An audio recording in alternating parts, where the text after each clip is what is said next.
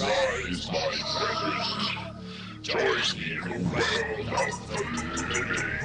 We must destroy this human interloper. Rise and destroy him and touch you, the slimy humans who have invaded our home. Rise and join me.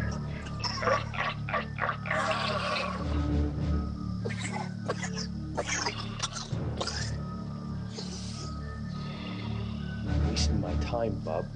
This is incredible! It is almost no fun to kill one so stupid as to not know who it is that slays him. You are in my domain, and I will kill you as I have killed your pitiful friends. You've killed no one, bub. What? Or is it less familiar to call you Beelzebub? Or you prefer Abaddon? Or as the Hindus called you, Shaitan? Or as you were known to answer to Ahriman, Belial, Apollyon, Asmodeus? Because you see, I do know you. But your woman, the others, your band, your groupies, what of them? Never here, bub. Merely shadows I created to entertain your little friends.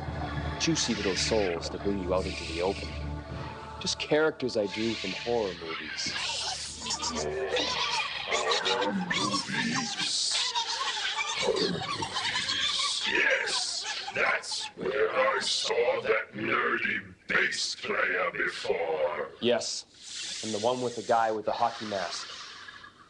I've been here all alone. Can't you see that now?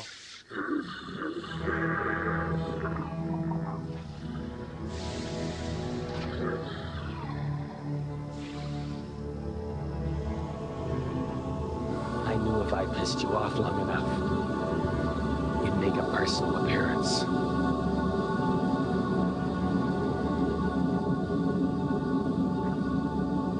I am the Intercessor.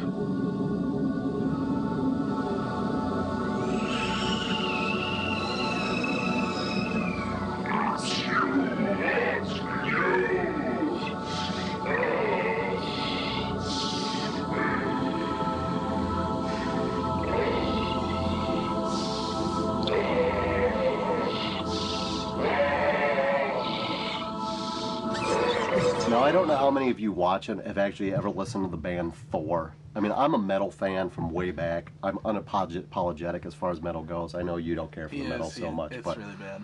it is. He's prog rock guy. You know, his favorite's like Phil Collins era Genesis. So. I'm just kidding you. I'm just kidding you. But anyway, yeah. No attacking the host on the show. I'm sorry. But if you've ever, I mean, Thor is like the cheesiest of the cheese. It's like a cheesier, like, you know, man of war, which if you can believe that. So you got the guy who can bend steel bars and blow up like rubber balloons and like have them explode, you know, like hot water bottles and stuff like that. The dude's a piece of work. And this movie he actually wrote the whole bit, and it's so cheesy. Alex is like, man, we got to watch a really bad movie. And since I had already done Boarding House on the show, much to your disappointment, because I know you're like, you want to see Boarding House to no end, so we're going to have to do that as a double feature one night. We're going to watch that one of these nights. We're going to have to. But he's like, let's watch something really bad. So I'm like, you know what? I've never done Rock and Roll Nightmare on the show. It came out on DVD. We got to watch this one. And man, is it horrible. It is like, Rock and Roll Nightmare indeed. Really bad hair metal. I mean, the songs in this thing, we were going to do a duet.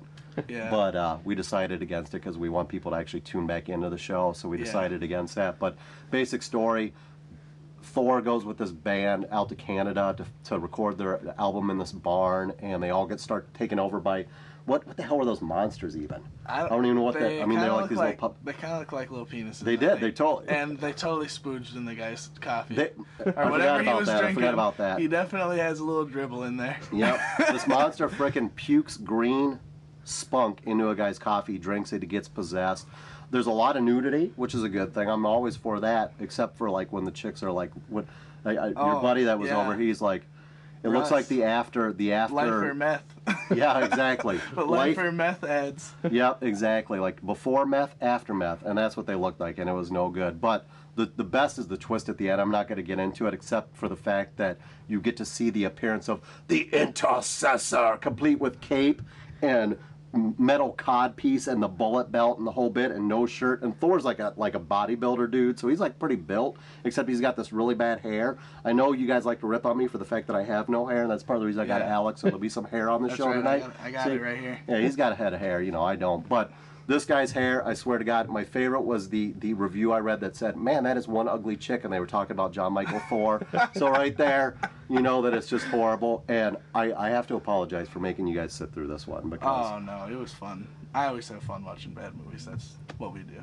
Yeah, but there's fun, and then there's, like, somebody just kicked me in the nuts, you know what I mean? And that's more of what this movie some of the seemed like. scenes were, like, way filler. Like, that driving down the road with the van for, like, a minute and a half. It's like, what is this shot? Well, they got to play the entire Thor song. That's the important thought. That's the not important what it was? part. Yeah, exactly. You got to play the song. You got to have it on the radio. So if you like your movies really bad and you haven't seen this, you got to check out Rock and Roll Nightmare. It truly lives up to its name. And there's a sequel, which I didn't even know about, so I'm going to do that on a future show. But for now, go check this out. Bad 80s music, bad 80s puppets.